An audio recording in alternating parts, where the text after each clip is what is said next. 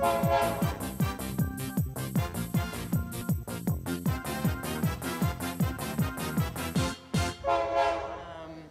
we get started? It's like right on time for being late.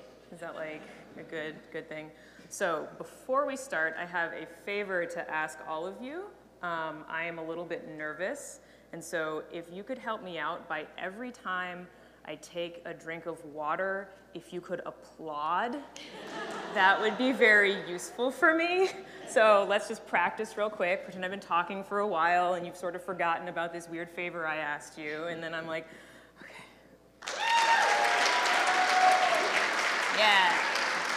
yeah, you're so good at that. That's gonna happen so many more times. You might get sick of it by the end, but I won't. So, okay, I think my slides work. So, welcome to RailsConf, welcome to Kansas City. My name is Lillie Chilen. It is not phonetic, here is how you say it. You can picture Sean Connery addressing Canadian pop legend Celine Dion, with a little bit of that lisp again, Chilen. Hopefully you'll remember that forever. So, who here is from Kansas City? I am, yeah! Woo, we're the best. Drink water, you'll get a better response. Oh. Wait, but that's a lie! It's not true. I don't know who's from Kansas City. I'm from Kansas City. I live in San Francisco now, but I'm super excited for RailsConf to have come to my hometown. So let's see, I'm a software engineer at Omada Health. We help people avoid getting type 2 diabetes via the internet. It's kind of fancy. So I would like to know more about you. Can you show me your hands if you have ever been an engineering intern? I have. All right, yeah, half the room. Have you ever worked with an engineering intern? More people. And who is hiring engineers in general right now? So most people, yeah, okay, that was not surprising in any way. Okay, so I'm gonna share with you some true stories of internships. Some of the details have been changed, names have been left out. Some of the people are coworkers I've had at Omada, and some are like stories that I've heard from other people, so I'll tell you which ones are which, so you can be like, oh yeah, you've just been wondering the identities of these folks. So the first one is not an Omada person.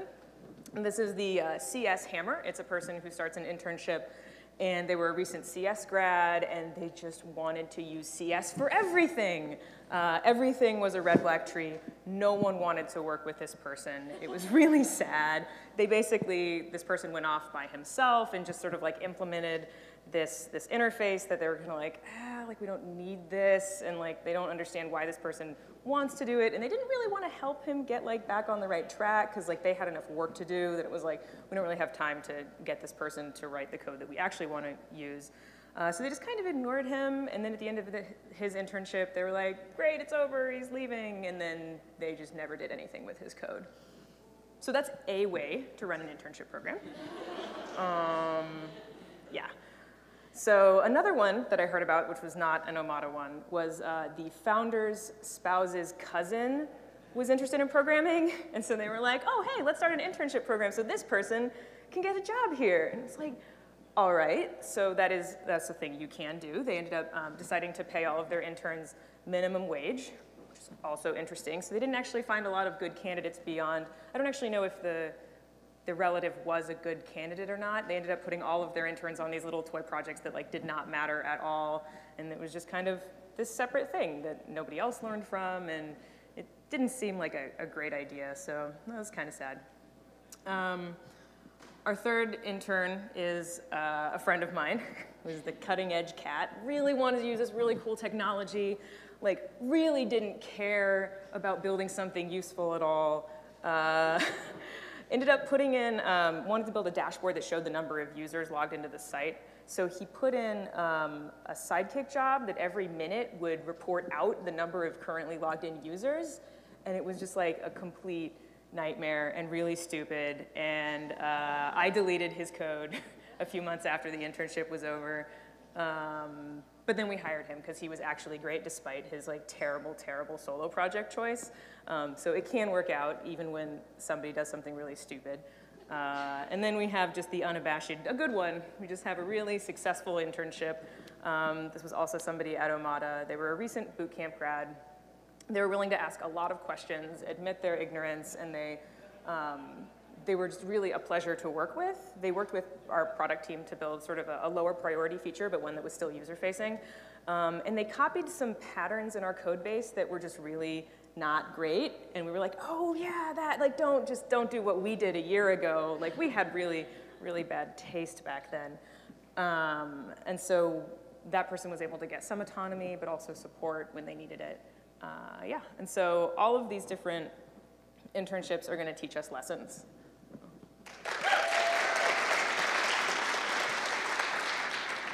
Very good, very good. The first one, the CS hammer. So one thing that you could take from that is don't hire CS grads, because they'll just try to make everything a red-black tree. The actual answer is not that CS is bad, but that giving someone feedback and guiding the intern and actually working with them to create the thing that you want, rather than just ignoring them and saying like, we don't really have time to like make you do a good thing. That team also realized just how sort of siloed they were and how they didn't have a really collaborative culture already, and they, because they weren't able to sort of integrate the intern onto their team, they were like, you just go sit over here and hopefully you'll just do it right. And that's not an effective pattern for bringing on a junior developer. With the relative, you need to have a clear goal in mind that isn't just, we want to employ someone's relative, right? You need to actually know what you want to get out of your interns, otherwise you're just going to spend resources and money having some people around who have the potential to make a big positive impact on your team, but then don't. Yeah, sad. My friend, Andy, he's great. He needed more guidance. We needed to sell him more on the fact that the goal of his internship was not to try out some sexy new technology, that actually what he could get out of this internship is the collaboration with the rest of the team. And we sort of failed him by letting him like do work on this project that ended up being pretty dumb. And then from the good one, we learned like a lot of stuff about like our code base, that we have these bad patterns, that even though we're supporting this person, and I think we did a good job of helping them, they still were looking through and seeing things that we were like, oh, no good at all. So all of these things are audits. An internship program, running an internship program is letting you audit your process, your code. It's helping you see exactly what could be better about it.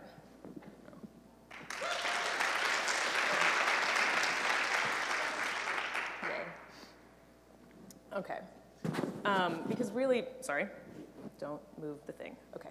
Because a bad internship really isn't the intern's fault. Yes, they can contribute to it. Yes, there are like bad programmers and you might hire someone who isn't very effective.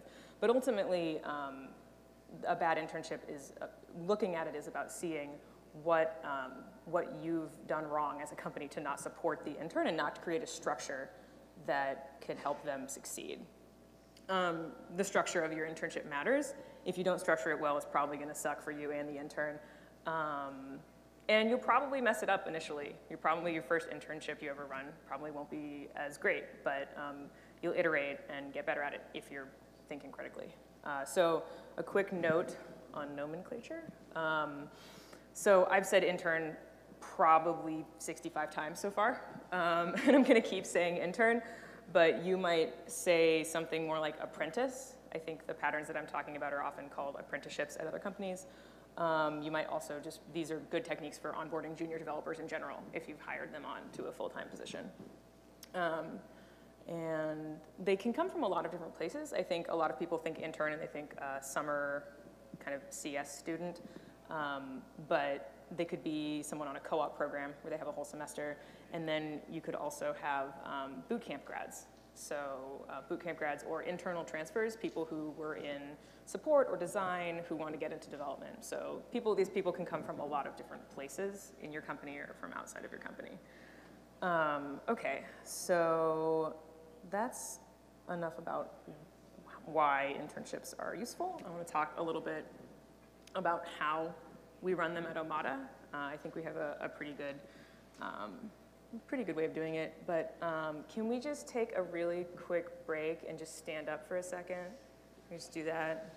That'd be really helpful. So like stand with like your feet about hip distance apart and like roll like forward and back on your feet a little bit. oh, it's nice. And then like lift your arms up and kind of stretch up and then kind of stretch over to whichever side you feel like, but press the opposite foot down so that you're actually really getting a good side stretch. So, oh, yeah, that's nice. Okay, thank you. Is it a free drink of water?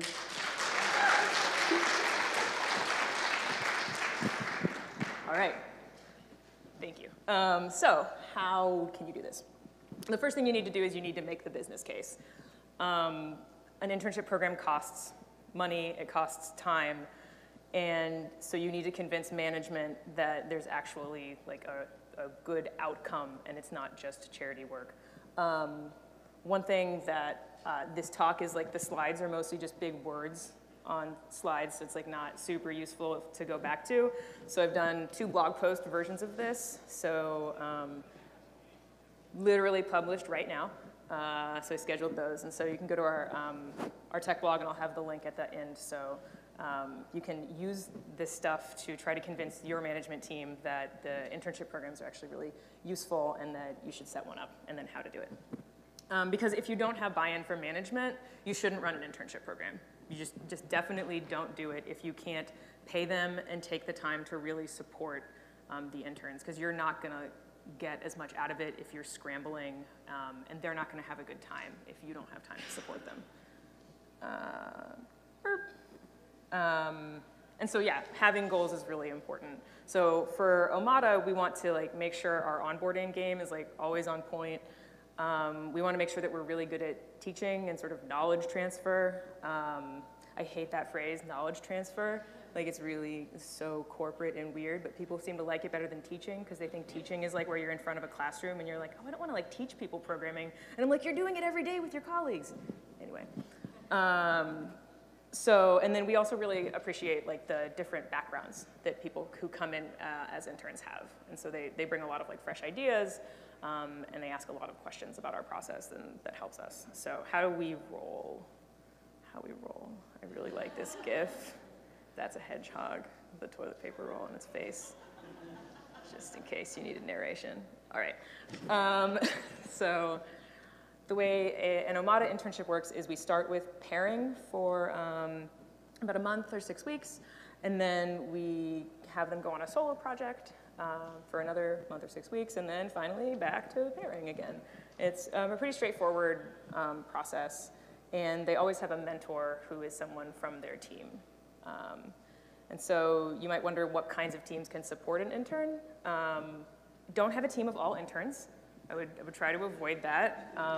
You hear about this like in San Francisco where like people will hire one boot camp grad and then 3 months later they'll hire another boot camp grad and another one, and then you're like, oh no. This doesn't seem good for like the boot campers or the company, so yeah, avoid that. At Omada, we usually have on a team 1 to 2 seniors, 1 to 2 mid-level devs, and 1 to 2 junior or interns. I joined a team of about 3.5 engineers when I first started at Omada, and it was super useful. So if you have 3 engineers, you can probably support an intern.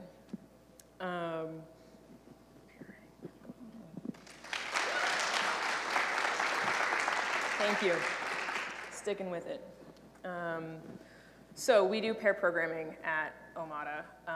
Could you raise your hand relative to the amount of pair programming you do?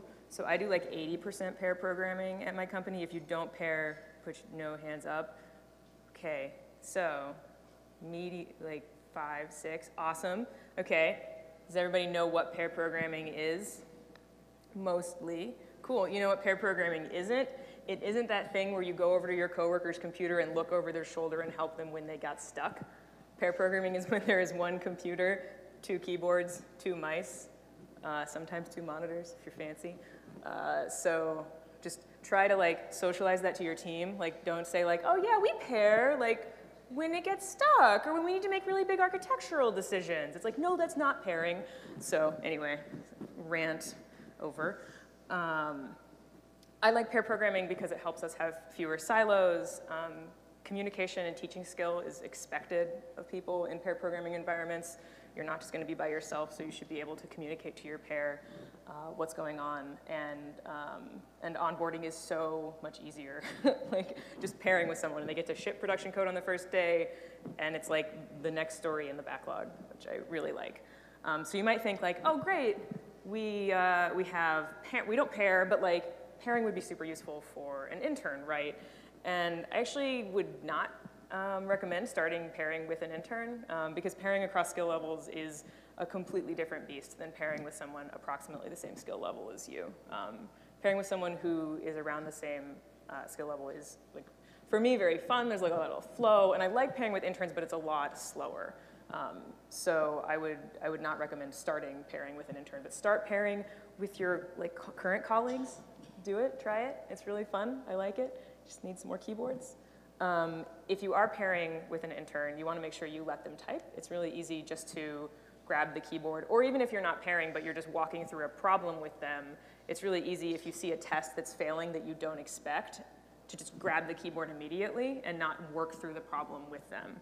Some of the people that I like have a ton of respect for that I've paired with have grabbed the keyboard just immediately upon being confused, because it's really hard to just stop and talk it through. So if you don't pair, obviously you're not going to have an intern pick up like the next important feature off of the backlog on their first day. So you're probably going to start with something like a solo project, and code review is going to be really important. Hopefully you do have a code review practice. If you don't, you should like do that. So once you have an intern and they're working on stuff, you are going to learn sad things, unfortunately. So bummer, sad thing number one, you already know your code is confusing. Bart is sad. Oh. But yeah, you know that, but you might have forgotten that like that model name that was named that thing because back in like 2011 there was a different thing, and then we sort of changed what it did, but we didn't change the name because like find and replace is like really hard. You might have to write a migration, like I don't want to do that. So you have to explain to someone sort of like how that works. But you've basically gotten used to all of the weird things in your code base, and you might have some like Stockholm syndrome with your code base. Like, yeah, I do. And the bummer is pretty soon your intern is actually going to get used to it too. So it's important to have regularly occurring interns and regularly bringing people on so they have those fresh eyes and are like, why are you doing this? And encouraging interns to ask why, even if they're not, like, it can be hard to question sort of an existing code base if you're more junior. But that is so much their value. So if any of you are current interns, please start asking why every day about at least one thing, if not 5 times a day. The second sad thing that you're gonna learn is that some people are just not good teachers. You're gonna like watch people and it's gonna kind of suck because it's like, you're gonna be like hogging the keyboard all the time, or like you're gonna read their comments on their pull requests and be like, that was like so not the nicest way you could have said that, like it could have been nicer. Because you want to watch out for snark, for judgment, for people who aren't letting the intern like really do their best work, and then coach those people, because good news, teaching is a skill that you could learn. People are not born teachers. Some people might be socialized to be more empathetic, but all human beings can learn the skill of teaching. They just have to try. So one other thing about that is that sometimes as an intern, at least for me, I felt like it was important that I teach people how to teach me. So if I was working with someone who wasn't a very good teacher, I'd be like, oh, if I could just like ask the perfect question, maybe they could like explain this thing to me, and then it just would not happen. And so reminding your interns that it's not their job to teach the teachers, like they should really just give feedback to you or their mentor or the managers, because yeah, it's not their job.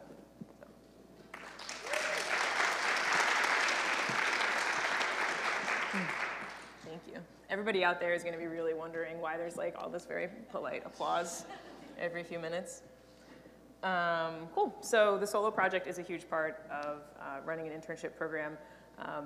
After I was pairing for about a month at Omada, and then I had to write my first controller spec, I was like, oh, shit, I don't know what I'm doing.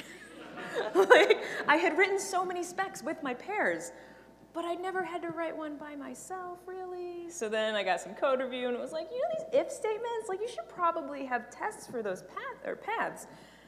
And maybe you should TDD those. And I was like, oh yeah, that thing we've been doing really consistently, but then I stopped doing as soon as I was by myself. Yeah, so the solo project is super good for learning and sort of integrating some of the things. I've talked about this a little bit before, but picking a project I think is pretty important for how much the intern gets out of their internship, or at least their solo project. One of our most recent interns worked directly with the product team to add a thing, as I mentioned earlier. And it was just really awesome to see her like go and like pair with her ahead of time and then have her solo and learn a bunch of stuff and then come back to the team and like just know so much more and just have a lot more like confidence was really cool. Yeah, so the next up is code review. So it's really important during the solo project. Obviously, it's really important if you don't pair program. We're sort of the pairing is inline code review school, so we actually just all, like, if it has a pair, we just push to master and say goodbye. Y'all might pair and then do code review. That seems cool too. So in-person code review is really great if you can, if you're a co-located team. I don't know how you would run an internship program distributedly, but if somebody can give a talk next year about that, that would be cool, because my team is co-located, so it's very, feels straightforward compared to what I think distributed would be. And let's see, so last year at RailsConf, Derek Pryor gave a talk about code review, and you should totes watch it because it's so wonderful. And he talks a lot about how written communication is just inherently more emotionally ambiguous. And that's, I think, especially important when you're working with an intern. Really, all of your colleagues you should be like treating with a lot of care and respect. But please do check out his talk about code review. Our mentorship is set up kind of from the beginning. So it's usually a team lead, but it can sometimes be someone else from the team. It's a nice opportunity for someone who's sort of management curious to see what it feels like to be in that role.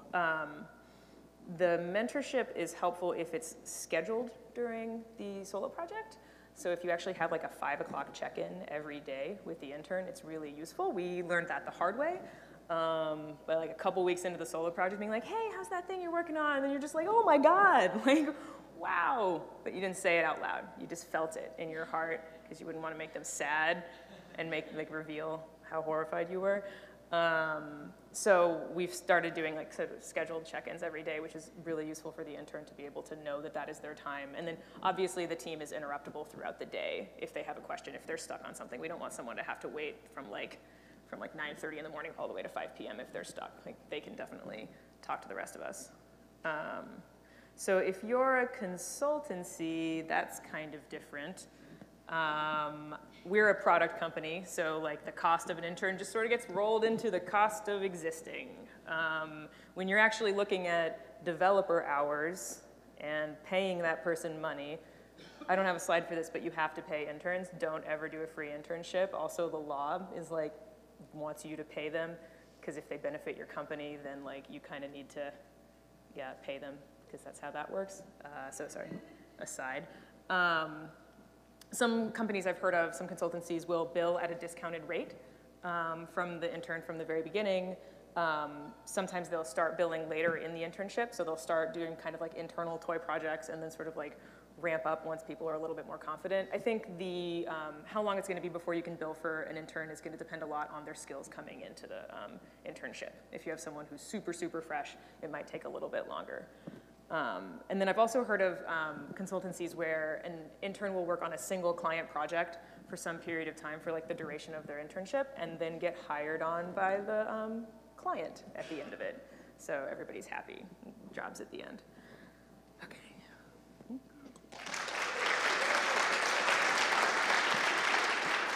It's so much less awkward because you don't have to just like listen to me drink the water. I really like it.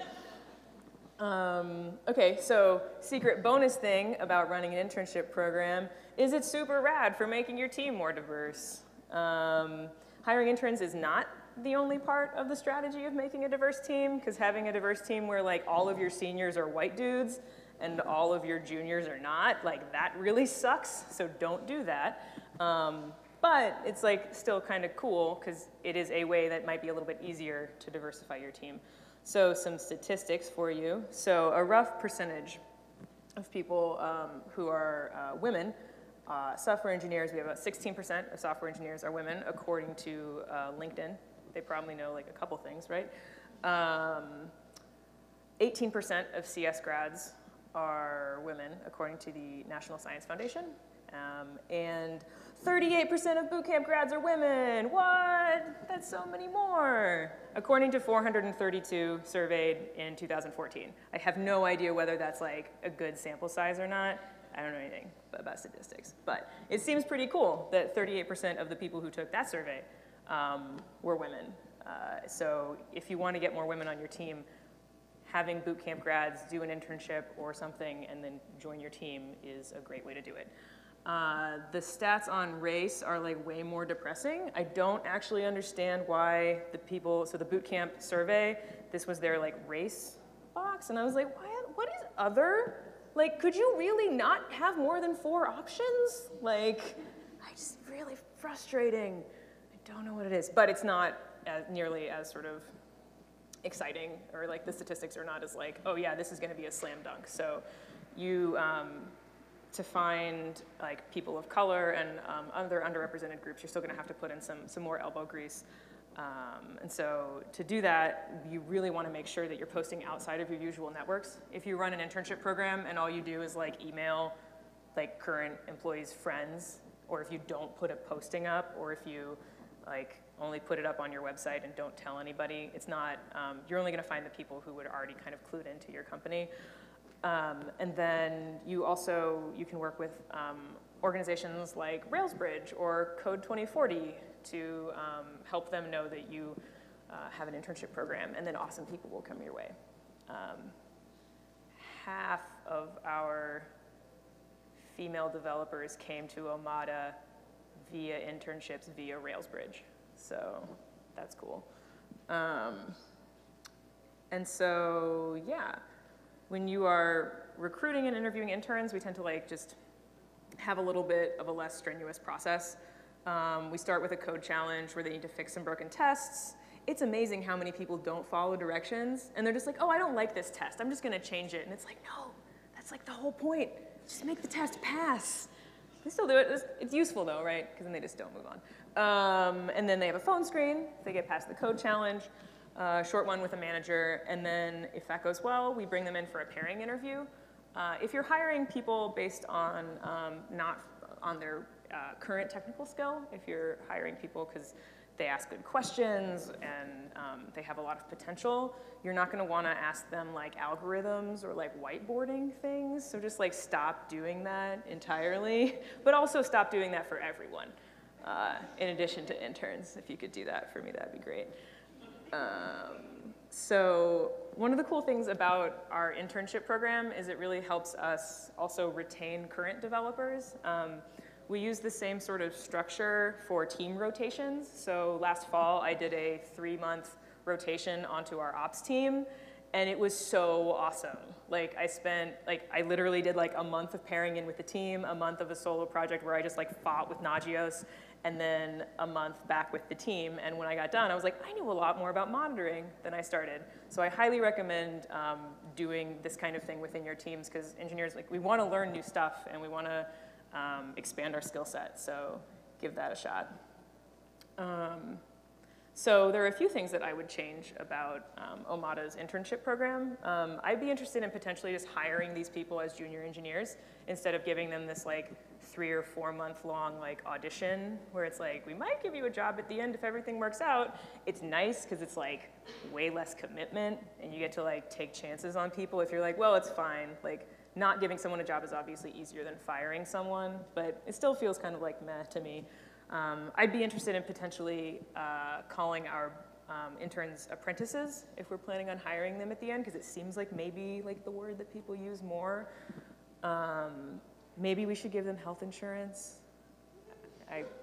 My bosses are gonna be really excited that I'm just saying all these things. They're gonna love it. And then I would love to see us, and I know we're planning on doing this, but we haven't done it yet, is posting our internship openings to the job boards at like historically black colleges and universities, just so that we can sort of like, we have a lot of women in tech sort of organizations that we work with, but I'd really like to see us focus more on getting more people of color onto our team. So all of this, what I'd like to leave you with is that audits are helpful. It's a little bit painful when an intern comes on and is like, it's really hard to explain this part of the code base, or they ask like, why do you point? And then everyone's like, oh, I don't actually know what is pointing. It's a good pain. It's good to like recognize the things that are not great on your team and then improve them. And doing so will help you like hire and retain awesome people. It'll keep your team on your toes, and you'll be, I don't know, better at making software. So that's it. One more drink of water.